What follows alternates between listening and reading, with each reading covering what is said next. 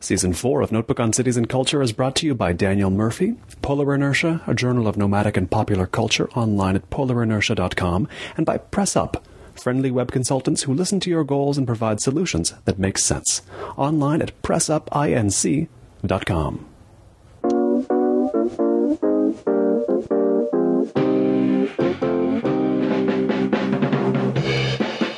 I'm thinking back to the first subject that I ever read you write about, and it's one relevant to the sort of greater area we're sitting in. Not Studio City, but Los Angeles. How long has it been since you've thought of or looked hard at a dingbat apartment? Oh, wow. I have not intentionally gone out to look for them, but when I drive through a neighborhood that I haven't been, then I'm kind of scanning because I love the look. So I don't go intentionally searching for them like I used to, but it's just kind of a happy surprise when I do go by them. Is anybody modifying them now in a way that fascinates you? I feel like it's time may have come to be the era of modified dingbats might be here. I think so. I think that places like Palm Springs have kind of celebrated them and turned them into hotels, and they kind of get it. I don't think LA so much, but that I think it is ripe for that. Right, certain movements can be slow to catch on here. By the way, we're sitting in Los Angeles, the greater Los Angeles Studio City specifically today on Notebook on Cities and Culture. I'm Colin Marshall, talking today with a favorite guest from the era of this show's predecessor, the Marketplace of Ideas. It's Mark Frauenfelder. He's many things, but you'll know him best as probably the founder of Boing Boing, which is a site you've certainly seen, which began as a zine and is now one of the most popular blogs on the entire internet. He's also the founding editor-in-chief of Make Magazine. And he was talking last time on the show that preceded the show's predecessor, the show of which this one is the new iteration, about his book Made by Hand. And he has a new book out called Maker Dad, Lunchbox Guitars, Antigravity Jars, and 22 other incredibly cool father-daughter DIY projects. You have daughters, but is there any other reason to write a book specifically about father-daughter projects? Not really.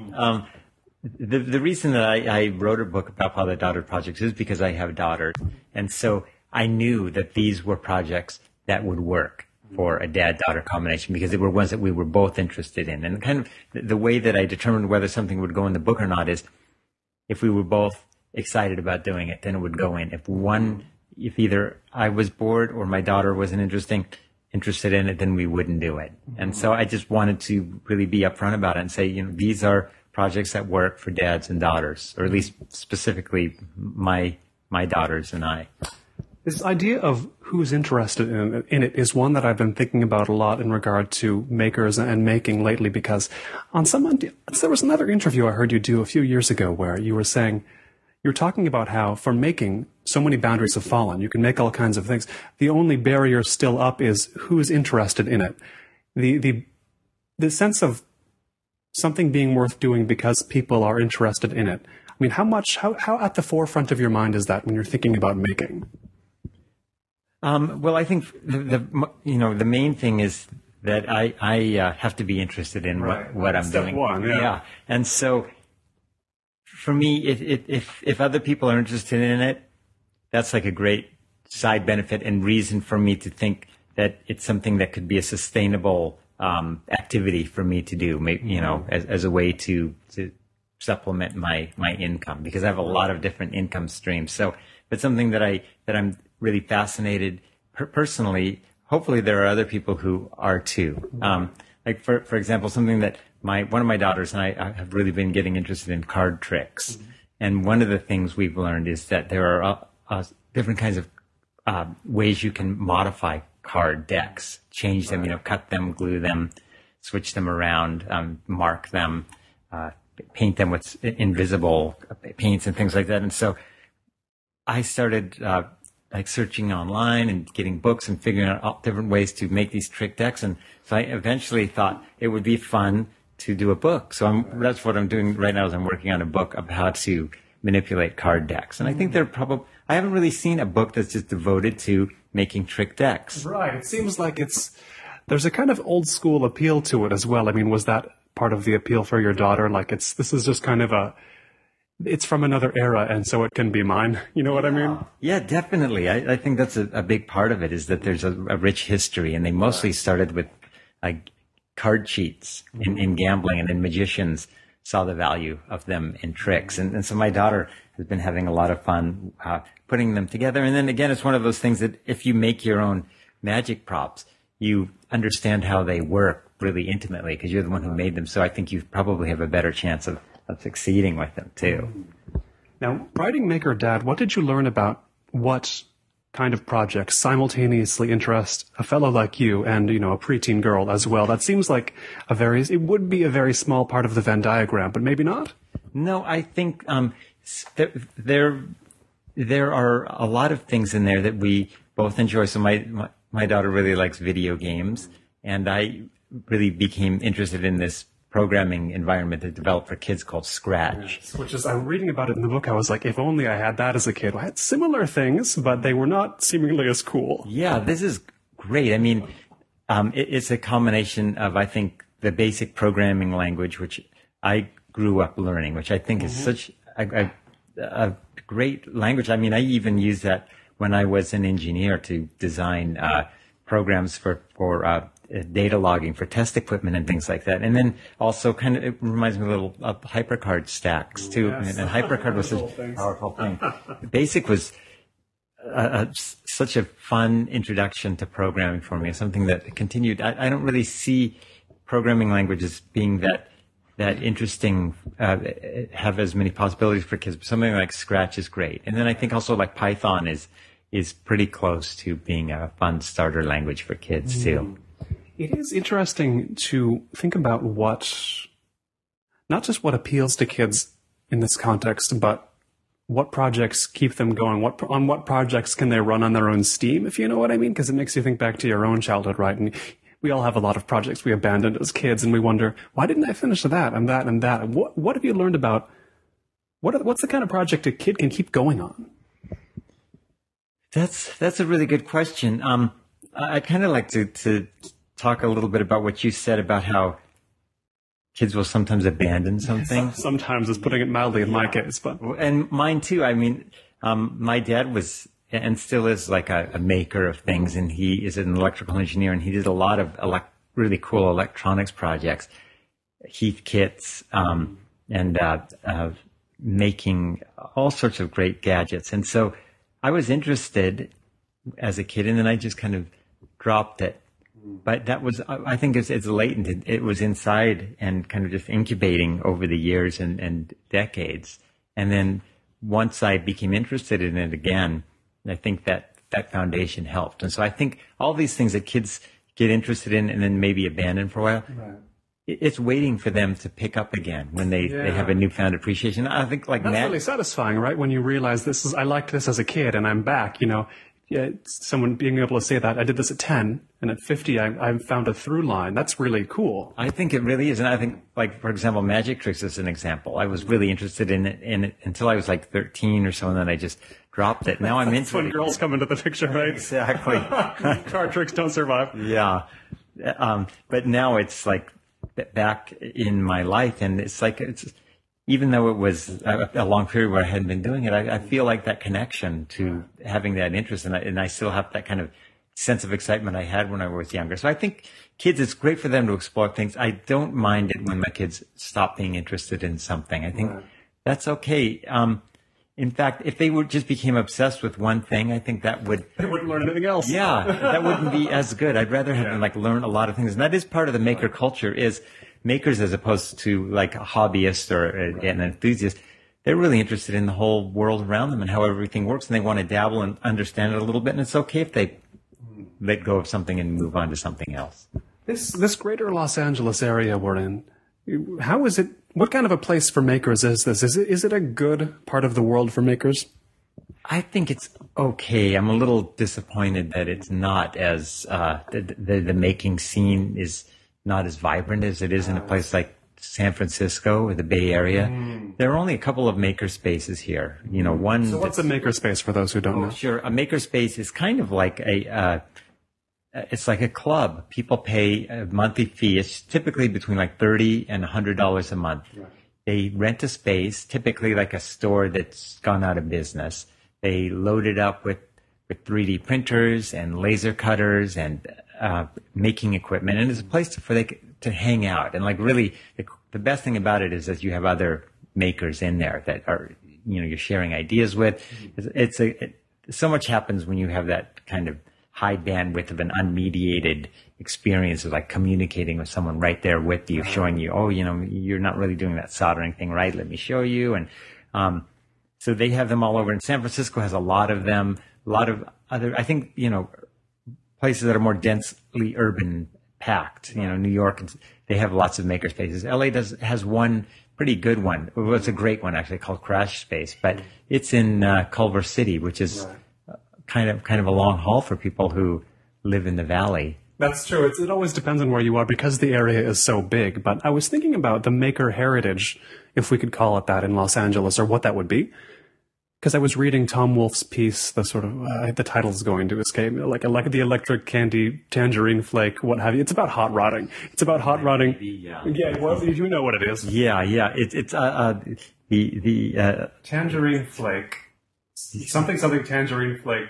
Electric something Streamline baby. Yeah. Or I was thinking electric Kool-Aid. That's the electric. Different one. Those are easy to confuse. But in any case, it was about hot rodding and the car customization, especially of the 40s and 50s. Mm-hmm.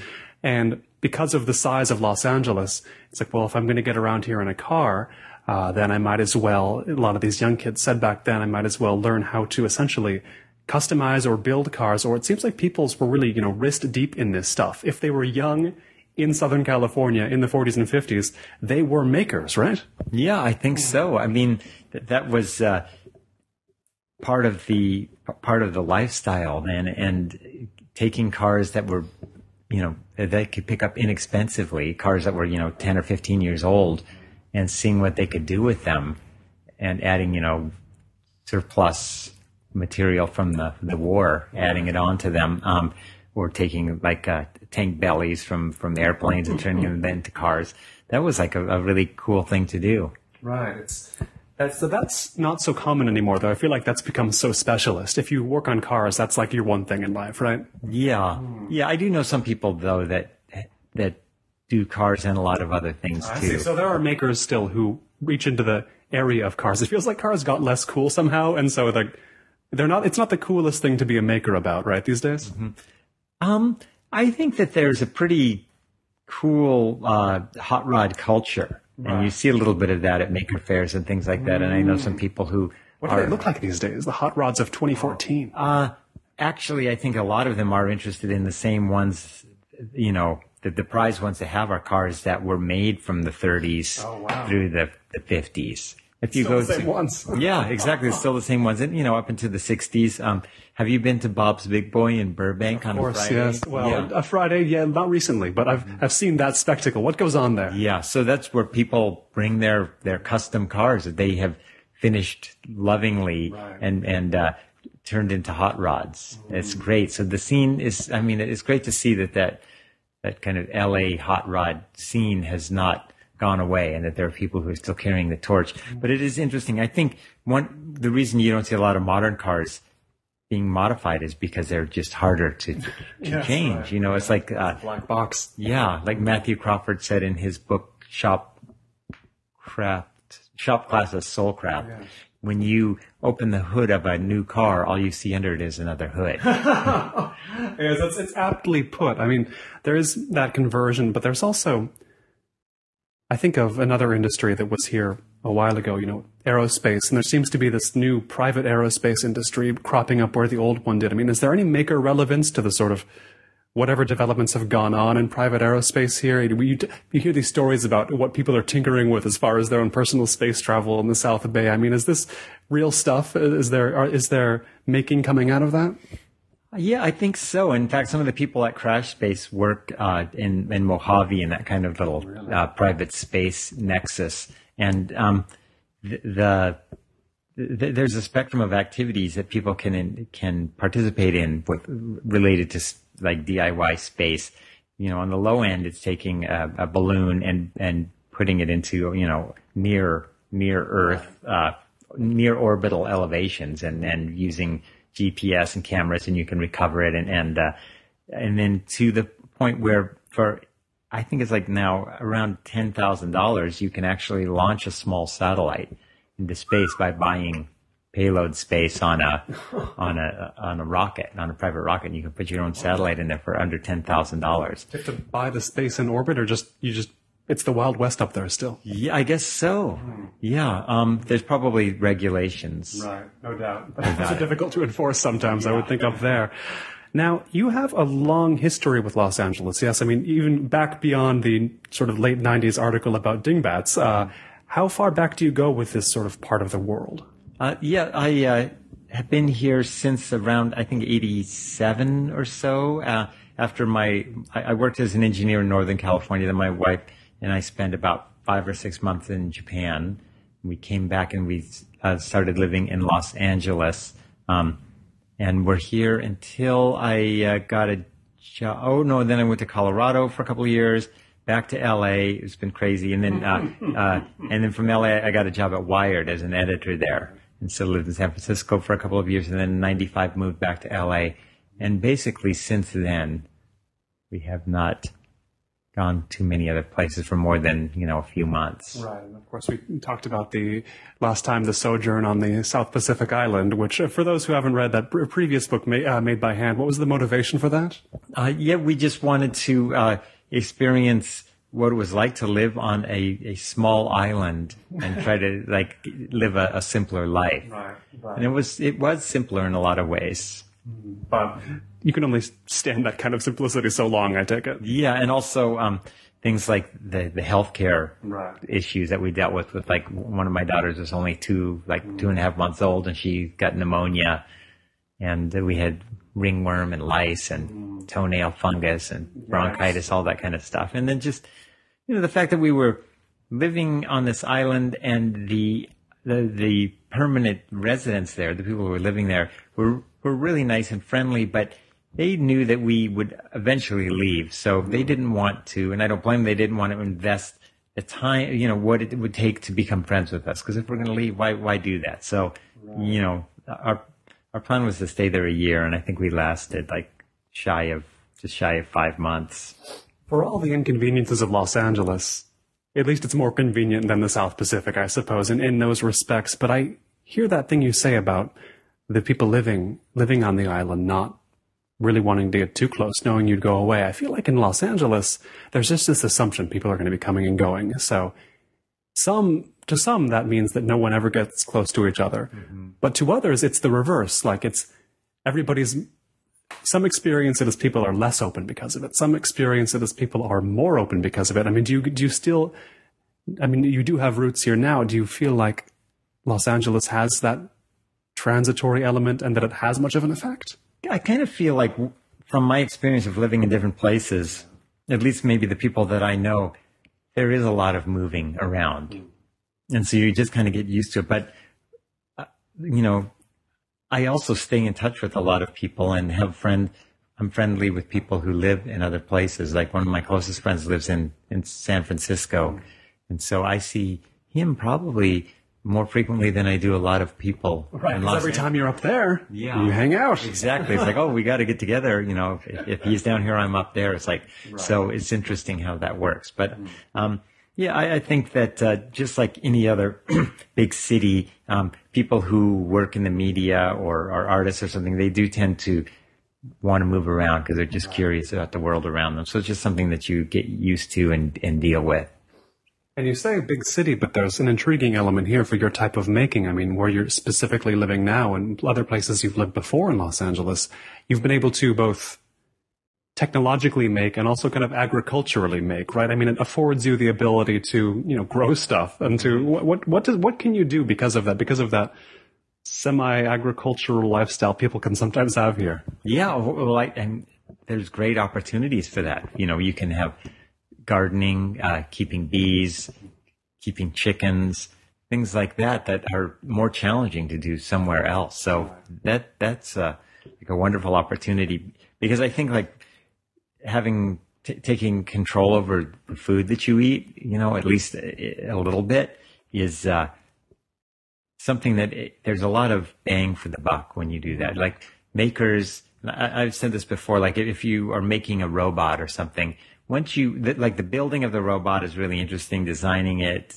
deciding what it's going to do. But then once you've built it, you kind of like, okay, here's this robot. I would get bored quickly doing that. But if you're making, growing your own vegetables and raising animals and keeping bees, you are using those products every single day. And they're like, multiple times a day. And it's like an intimate part of your life. So that's cycle. Yeah, and that's such a rewarding activity, and you're touching, your whole family, and sometimes your friends and neighbors when you give them, a jar of honey or something.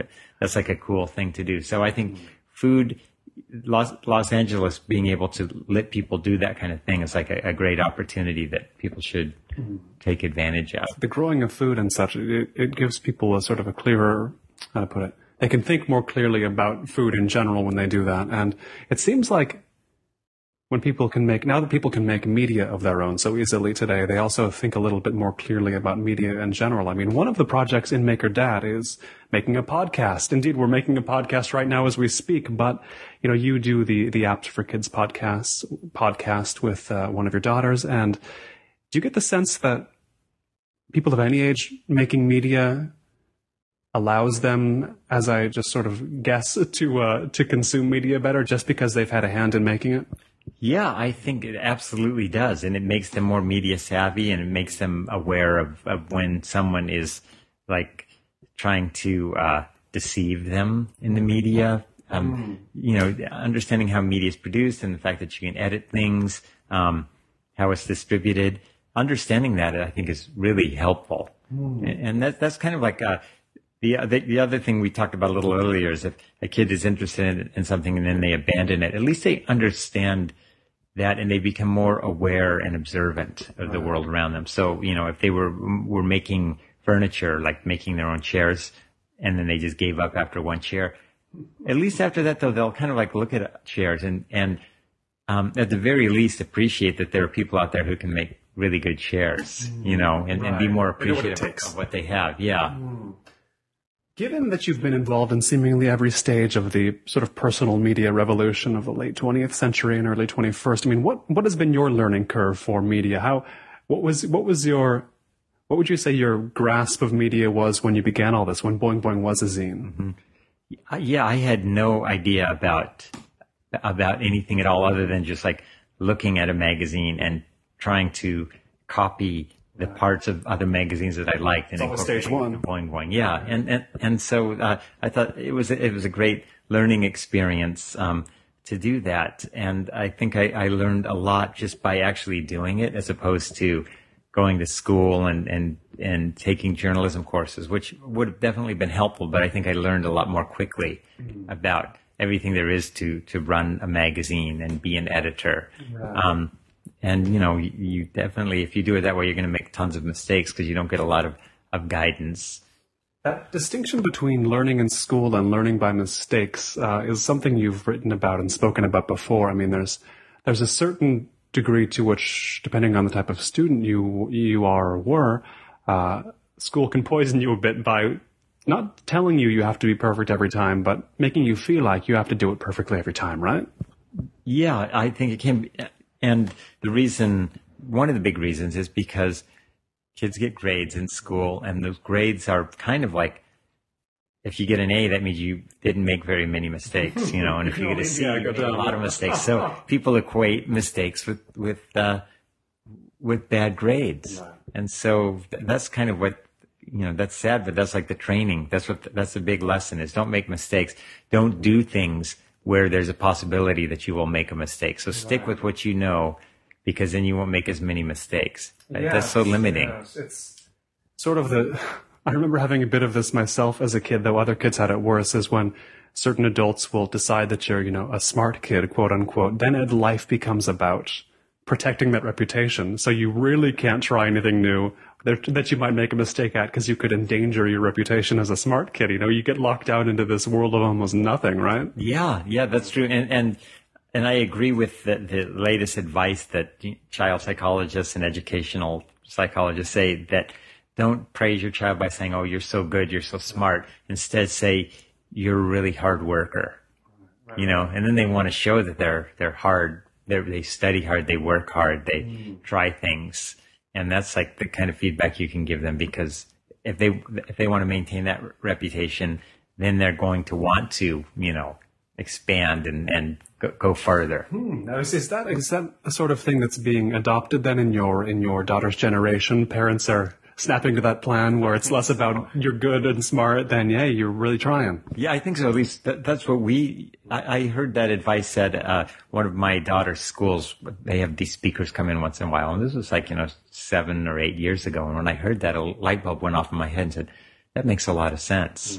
When you were growing up, what was the sort of parental trend was it don't praise your kids at all? Was it say you're smart? What was going on? Yeah. Well, I think, it was, make sure that your grades are good. You get good grades but also. Bring home the A's. Yes. Bring home the A's. But also my parents were really, they really encouraged and supported the things that I like to do. Like draw comic books, make movies with my Super 8 camera. I like to make science fiction movies, monster makeup, magic, those kinds of things. They didn't mind that I was like very interested in those kinds of things. That you had this range of things you wanted to try. They were like, have at it. Yeah, they were fine with it as long as I kept up my grades. They really didn't care what I did. It's funny. I read a lot of books about Los Angeles because professionally I have to do a lot of writing about Los Angeles, and a lot of the books from sort of the mid 20th century, they really get fascinated by the fact that in Los Angeles, from what they saw, it doesn't care what you do. You're allowed to do anything. Have at it. No one really says you can't do anything, even if you can do it. It's this freedom that, having always grown up sort of on the West Coast, I feel like has always been around for at least all of my lifetime. But do you think that freedom to do what you want here is still a distinctive thing? I think it is, and I hope it stays that way. The reason that LA is like that, I think, is just because we're like the edge of where everyone ended up who wanted to have that freedom to do something. Right. There was like a lot of room to get, to try things out. The climate's great. The resources are nice. And so this was like a place for people who wanted to experiment and try things and explore, see how far they could go. And so we still see that. I just wonder, in time, if it will be people who don't have that mindset. There will be no new place for people to go if things start to get stifled here. Right. I mean, how does what remains of that freedom sort of express itself to you versus places you've been, whether it's England or Japan or San Francisco or Colorado? I mean, how do you feel that here? Yeah. I think that, like you said, people will not ridicule you or try to hold you back for trying things that are pretty experimental. As compared to England, that's definitely a contrast. Yeah, and Japan too. Yeah.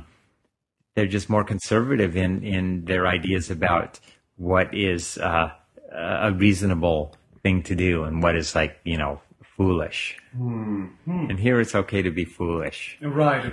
There's that. I mean, I feel like Japan makes some room for its eccentrics, but there's certainly a way to do things. And there's a lot to admire in that. I mean, I think of the movie, Jiro Dreams of Sushi, for example, where there's this fellow in Tokyo who is dedicated only to sushi.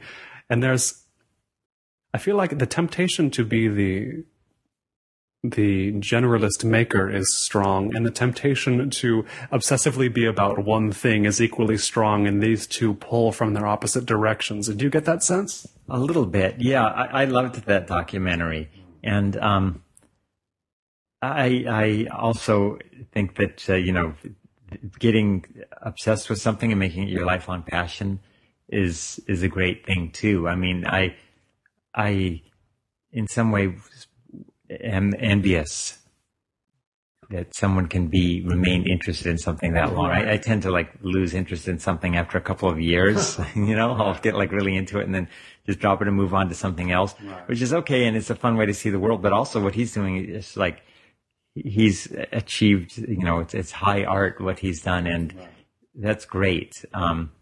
So I'm definitely not saying that that's not a absolutely valid path.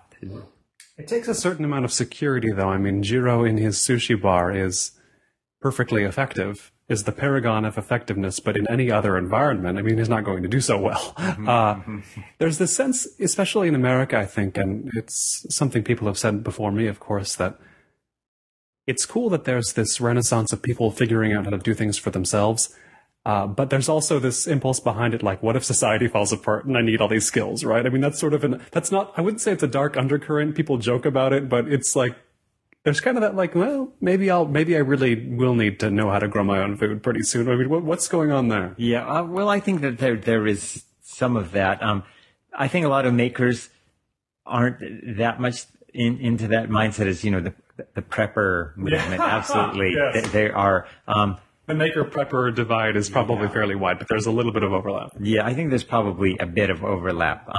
I kind of like the makers, like a maker/survivalist. I've heard of the term thrivalist before. Thrival, I've never heard that. Thrivalist, and it's like they are already kind of introducing that way of life now, and not like preparing for anything. But why not try to not get off the grid as much as, reduce the inputs from the outside world, right? And doing it in a way that works with their current lifestyle or their current situation. Right. So if they, can grow their own food to some degree or have some kind of livestock that works for them. And doing it in a way that's fun and that they enjoy it, and without thinking, I'll be set when the zombie apocalypse hits. Instead it's like not preparing for anything, but just being, in the here and now, like doing this because it's a rewarding way to live. This idea of reducing the input from the outside world, I tend to associate that with people who want to, not get addicted to the internet. Specifically, they always talk about, maybe I'll sort of throttle down the amount I'm on the internet or the amount that the internet gets to me. It reminds me of, in a lot of the generations alive right now, you get that sense from people that they're like, well, the internet has maybe reached into too much of my life, so I've got to figure out a way to keep its tentacles at bay in certain parts or wall off sections of my life where there is no internet. You get to younger generations, and from what I assume, the younger you are, the more you regard the internet not as a different alien thing, but just as a thing like anything else or a part of life. I'm 30 this year, so I'm sort of I'm the last generation to remember what it was like before the modern web. Mm-hmm. Your daughters probably don't, right? Mm-hmm. Yeah, that's right. Have you seen the book The End of Absence? Yeah, I've seen maybe the cover of that book. Yeah. What is this book? He talks about that. He's saying that people born before 1985 are the last generation, really, that were an adult at a point where the internet wasn't this pervasive thing, right. Where everyone now no longer has the things that the lack of internet provides, like solitude, being able to to be bored. Right. Is like a good thing to do. Right. And so we're this kind of straddle generation, and we should really kind of think about what this means for future generations, and what can we tell them now to help them realize that there is a different way to live, and to realize that they should try to access that sometimes instead of just being always on. Yeah, it's something that fascinates me so much. I mean, what do your daughters think the internet is? What? I feel like they would approach it completely differently than you or I would.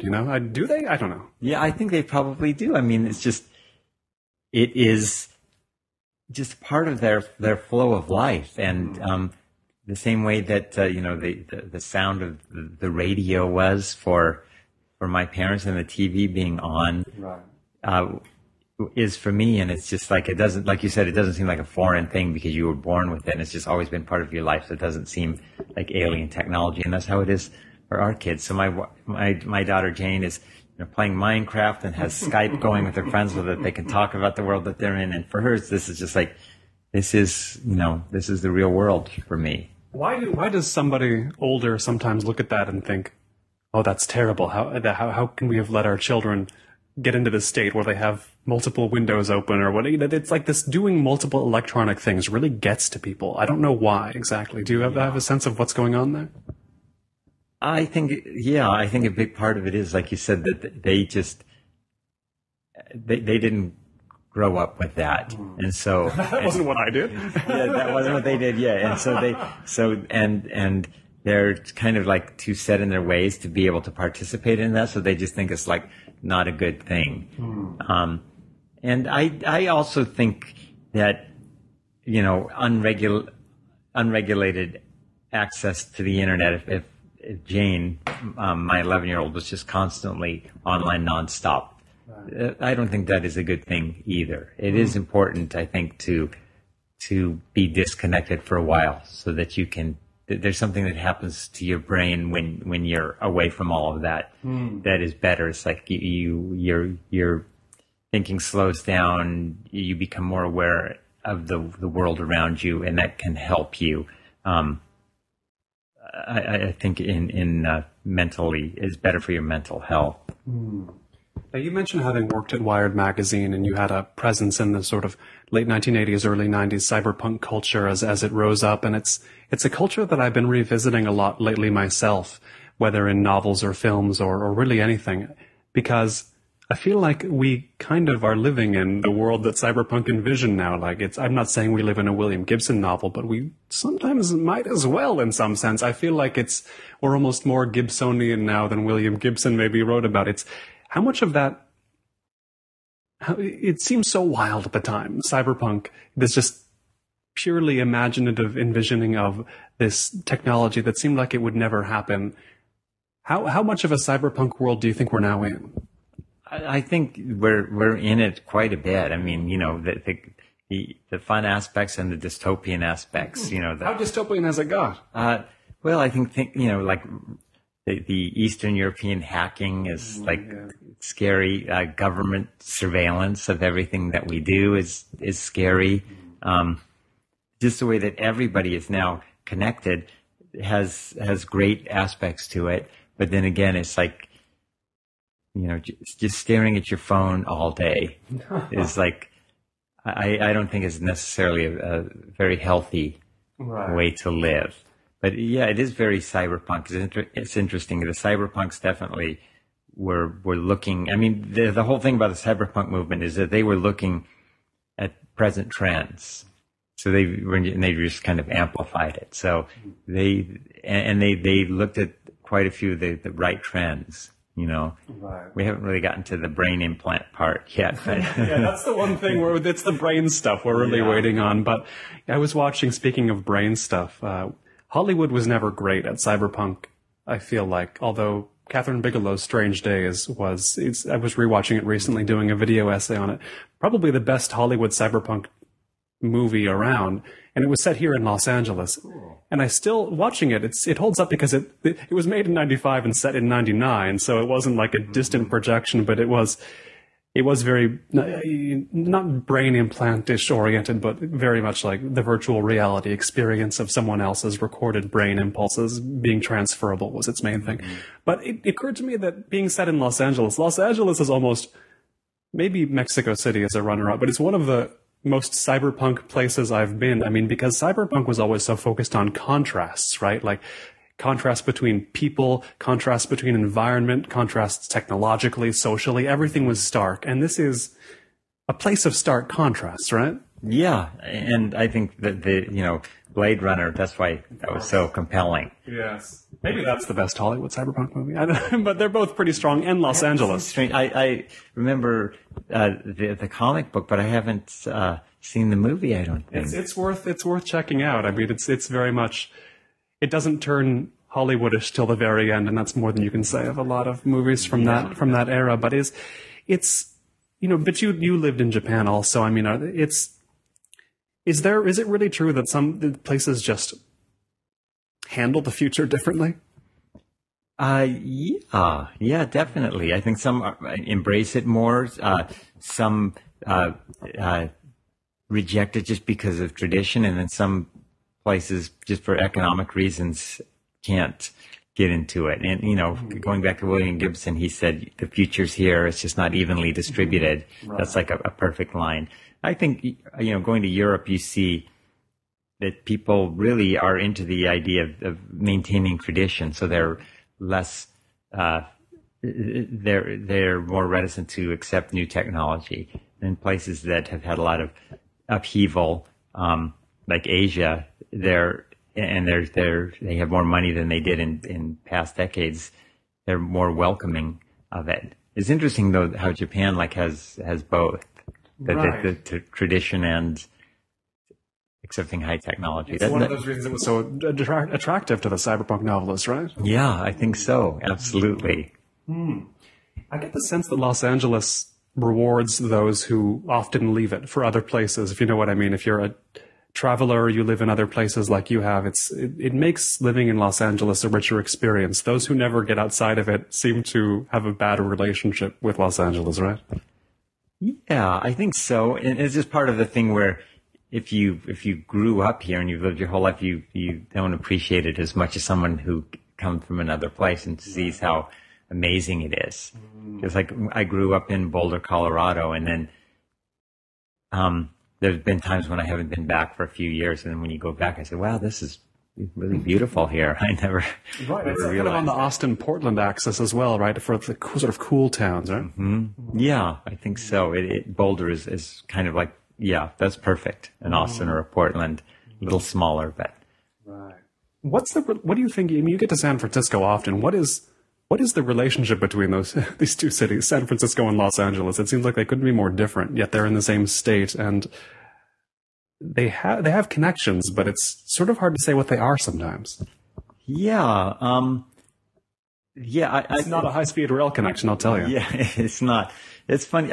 I think there used to be more of kind of a rivalry type of feeling, especially, but it was funny. It's like the San Francisco people had a really anti-LA attitude. One-way rival. Yeah. And the Los Angeles people were just like, hi, yes. You know, like not even realizing that San Francisco hated LA so much. Is this a rivalry that was going strong when you were living in San Francisco? Or? Yeah, I think so. There was even, I can't remember the artist's name, but he did a series of really great paintings about civil war between Los Angeles and San Francisco. Wow. Yeah, they're really good, done in kind of a classic style. But I think I see that less and less. I think people are sharing ideas, between San Francisco and Los Angeles more and more. And I'm not sure why well, here's one possibility is that Silicon Valley, creating new forms of media, needed content, and so Hollywood could provide that. So there's much more communication between the two groups and mixing, I think. Now, what do you make of the sense that San Francisco is getting more and more techie with time recently? San Francisco, yeah, I think it is because what's happening is Silicon Valley itself is kind of a boring place to live. I've been there before. It's not that good. It's spread out. It's kind of like LA in that it's spread out, but there's not really much interesting happening there at all. Things out of it. Yeah, if you took all the good stuff out of LA, you'd have Silicon Valley. So a lot of the younger people that work in those areas, they want to live in a city. So they're coming into San Francisco, and there's all sorts of problems associated with that. But and those people are bringing the technology with them into San Francisco. So it's happening. So do you think, I really am fascinated by what San Francisco can become, because I feel like it's labored under an old image of itself for a long time. And if it can break free of that, it's, it'll be pretty fascinating. I don't know if it'll be the America's Hong Kong anytime soon, but what do you hope it can become? I would like to see it continue to be kind of a place where progressive ideas are hatched and then spread out to the rest of the world. Stuff like the gay liberation movement of the early 70s really started there, and it's now spreading around the world. And I think that that was a launching point for it. So I hope that it continues to do that and is this place where here's the thing though, that San Francisco used to be an inexpensive place to live. So people from all over the country who were like, had new ideas and fresh perspectives on things and wanted to make a change. There's a place that they could go and in a concentrated area and make things happen. And that's becoming less and less so. I mean, it's incredibly expensive to live there now. So maybe San Francisco is not going to be the place where that happens. Maybe Portland will. Right. That's still cheap there, but there's a sense in which you want to keep an eye on where the sort of cradle of new ideas is then. Yeah, I think so. Is it even in America? Wow. That's a really good question. Yeah, I mean, no one knows, but it could be anywhere. Or is it even in a physical place? There's an interesting sense in which there was this prediction of geography becoming so much less important because of the internet, and in many ways it has. But then it became also more important to be in a city where people were like-minded. Somehow the internet has done what we expected it to do as far as making you able to live anywhere. But then it also made it more important to live in a place you could engage with on a physical level as well, right? Yeah, definitely. That's one of the things San Francisco has going for it, I think, that concentrated urban environment. And like I said, like makerspaces, San Francisco has a lot of makerspaces and places where people can get together and do things creatively. The whole Burning Man thing, it really is kind of based in San Francisco, and then for one weekend a year, they're in Black Rock Desert. So have you gone to that? No, I have never been to it. Nor have I. I feel like there wouldn't be enough showering for me, but really, you see some incredible making going on there, right? Yeah, you do. And one reason that I haven't gone is that the thing that I'm really most interested in is the creation of these cool exhibits and stuff. And they bring them all to Maker Faire now. So all that stuff is there. I don't get the whole, I don't get to participate in the whole tribal thing. And I think that's fun. But for me, man, I'm too spoiled or something now to live in a tent in a dusty desert. Get an RV, I guess. I don't know. Yeah. Do what Eric Schmidt does from Google. He pulls a palace out. It's crazy, yeah. But for some reason, I've not been there, and I don't know why I haven't. Other than I just think that it's a lot of work to get out there, and I don't know if I would appreciate it that much. I'm not a huge fan of big crowds of people. Is one thing. Like Maker Faire has gotten pretty big and crowded too, and it gets to be kind of exhausting. Now, a lot of wild ideas come out of these spaces, and a lot of cities produce advanced ideas like San Francisco does, but there's humbler ideas that can be fun to think about. For example, the idea for the popsicle, which you write about in MakerDad, originally in 1905, an 11-year-old left some soda frozen, and I mean, it shows you that how much maker history can you find like that? The sort of are there just these very young accidental makers throughout civilization you can point to? I think so, yeah. It's interesting how you can see how people come up with things that hadn't been thought of before. Like I was just reading about this guy who water desalinating is a big problem, and so it's expensive, and you need to put a lot of energy into it. And solar desalinating is really inefficient. And so this guy was just like messing around, and he took like pencil shaving graphite, just inexpensive powdered up graphite, and put it into some water. And put it in a microwave until it turned into like this black sponge. And it ended up being like this perfect way to quickly absorb water. And then it's because it's black and the sun's hitting, it gets very hot and the little micropores in it. There's a lot of surface area to heat up the water. And so it turns into steam really quickly. Even the water itself at the bottom is pretty cool. It's just as soon as it hits that part, it gets really hot. And so then, it's turning out to be a potentially really efficient way to desalinate water. So, like, what a cool idea. There are problems with it. Of course, the salt clogs it up.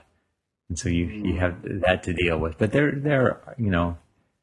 there's some good potential there. So I mean, you see that kind of thing. And then just the people who were makers who have come up with things that have turned out to be really great tools for other makers to use. That's one of the things that's really exciting to me is makers making tools and techniques and systems to do really cool stuff. So like meta making. Yeah.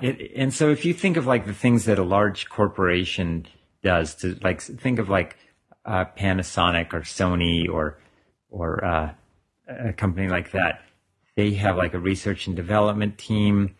They have manufacturing engineers. They have a division that makes a prototyping, advertising, funding, marketing, sales and distribution.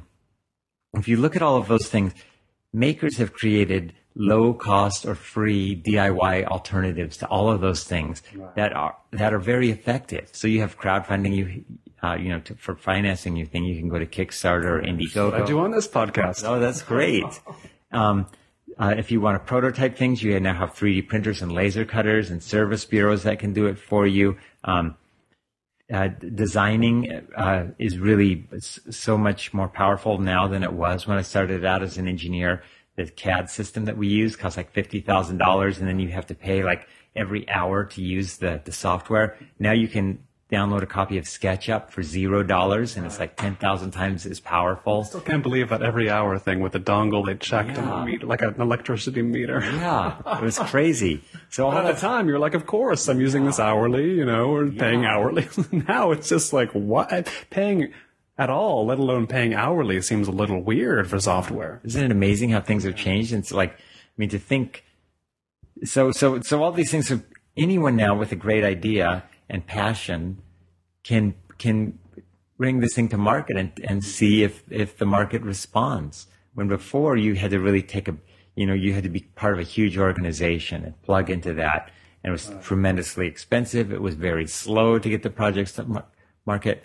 And now it's very quick. So that's really exciting. And then there are things like Arduino, which is an electronic prototyping platform that lets artists and designers add interactivity to their projects. It's $25, and you can do really cool things with it. There's a company called Little Bits, and they make electronic components that snap together magnetically, and they're becoming more and more powerful. They've got a new bit, they call it. It's like a little square the size of a matchbook that allows you to communicate with the internet. So you could do things like hook it up to your garage door and open your door remotely from your cell phone or something, or set up a program so that, if your dog walker comes every day at 5:30, the garage door opens at 5:30 every day, but it also is checking the weather, and it sees if it's raining, might as well not open the garage door because the dog walker's not going to come that day. You can do this is the Ray Bradbury house of the future kind of thing. Yeah. Notable Angelino Ray Bradbury. Yeah, that's a good story. I love that story. I read that to my kids about a year ago. Oh, yes. That's a fun one to read out loud, I would imagine. Yeah. And the Velt is a good one, too. Yes, indeed. The desalinization question is interesting, especially in Los Angeles, because people are always wondering where's the water coming from next, in California in general. And we increasingly get the sense that, maybe people will make their way out of it, with just the sheer amount of tinkering going on. It's hard not to get a solution for a wide variety of different problems. Maybe they're not all solvable that way, but many are. And I wonder, is that... I don't know if it sounds like the next... Before, there was some idea that there's geniuses working in companies, and the companies will figure out the solutions, and that's fine. Then we sort of said, maybe the companies won't do it. Now is it sort of like the force of sort of decentralized making is sort of... It's a thing unto itself. We can count on at least some problems getting solved in that way, right? Yeah. Or it's all we have. Yeah, I think so. I think it'll be a combination, and it will also be a partnership between individual makers and maker spaces with large corporations. And some of those partnerships will be formal and some will be very informal. And so, I think it's great having that kind of distributed, loosely connected group of independent researchers and makers are going to be of tremendous importance in solving a lot of problems that we have. But finally, it does raise one problem this making is and it's a big problem. How do you decide, like, what scale of a problem is it to know what to write about on Boing Boing, what to highlight and make? There's got to be so much that just, I can't, it's sort of giving me a headache to think of how you might even narrow that down. You know what I mean? It's tough. You just have to kind of let go and realize that there's like this fire hose of amazing stuff coming at you. And if you just kind of reach your bucket out and fill it up with some, a lot of good stuff is going to pass you by. And so I just have learned to accept that fact and just kind of let it go. I know there's great books that I'm not going to be able to read, great TV shows, interesting things people are doing, artists and stuff. And the thing that I really have to concentrate on is just making sure that the stuff that I do catch and want to redistribute to other people, is stuff that I really think is good. Right. Make sure whatever you happen to be catching is indeed what's worth passing the word on about. But I wonder, with kids, your daughter's generation, when they grow up, it seems like they may just be better equipped to deal with the fire hose than we are, the digital native thing. Do you think that idea has any worth to it, that they may indeed be able to handle what we can't in that way? I hope so. Because otherwise it could cause a lot of anxiety, like thinking that you are constantly having to be on top of everything. Right. Reminds me of this pamphlet I saw. Maybe it was on Boing Boing, actually. It was a while ago. A guide to telephone use from the 1920s, something like that. It was an early, like, this is your first telephone, so here's how you use it. And one of the guidelines was, don't let the phone ring more than 3 or 4 times before answering. Don't keep people waiting while it rings. They didn't realize people would be jumping on the phone. As soon as half a ring got out, they'd be grabbing because it was a novel technology. And in a way, that seems to me like always having to compulsively check the screen of your iPhone or whatever, where it might be something neat or it's just a novelty. Maybe that sheer compulsion to saturate yourself with that novelty will be less of a problem with somebody who's grown up with it, do you think? Yeah, it could be. Of course, there are other ones. Yeah. Well, I think also like my daughters, both of them really don't use email at all. I guess I would guess, I was going to guess that they use Facebook, but they probably have something I've never heard about. Yeah, well, they do, Instagram, Snapchat, and text messages. And this kind of neat that they do that because in their email queue is not like always something that they have to like attack. I'm always thinking 10,000 messages. Yeah, how many more emails do I need to go to get to inbox 0? Yes. To not have that is like much better. Yeah, it's the main onerous force in a lot of lives of the parental generation. It's like they just want to get done with their email. The kids figured out a way not to do that, which is don't deal with it in the first place. Never get email. Yeah. It seems impossible, but there we have it. And somebody, I can't remember who defined email as an inbox that someone else has created for you. It really is. Like every email, or almost every single one, is like something that somebody wants you to do something for them.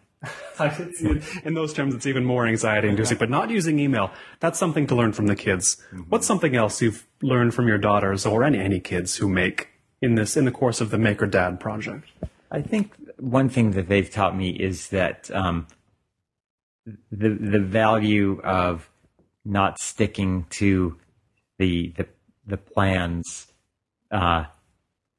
Not thinking that you have to stick to the plans and that if you deviate from them, that it makes the experience worthless. I see. You can break from the framework and you can still get something out of it. Right.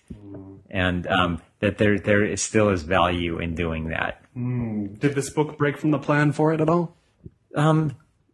There were certain things, that we did that we thought, okay, let's just try something else, like the video game using Scratch. My original idea was to make it much more complex and stuff, and my daughter kept on saying, this is just fun. Like let's do it this way, and she like kind of took over with the direction of it, and I think that was fine. Sometimes it's you're letting things take their own course, but then handing the reins to the kids. Sometimes that's the best way, right? Yeah, and let them make a mess. Let them spill paint. Let them do it in their own way. And so realize, here's the other thing. I realized that they could still have a great time with something, even if the end result looked sloppier than I myself would have hoped it. It's just the first iteration. Yeah, exactly. I've been speaking here in Studio City with Mark Frauenfelder. He is the founder of Boing Boing. He is the founding editor-in-chief of Make Magazine. He is the author of the new book Maker Dad, Lunchbox Guitars, Antigravity Jars, and 22 other incredibly cool father-daughter DIY projects. Mark, thanks so much. Thank you very much, Colin. This has been Notebook on Cities and Culture. I've been Colin Marshall. You can keep up with the cultural creators, internationalists, and observers of the urban scene on the show at colinmarshall.org. Thanks.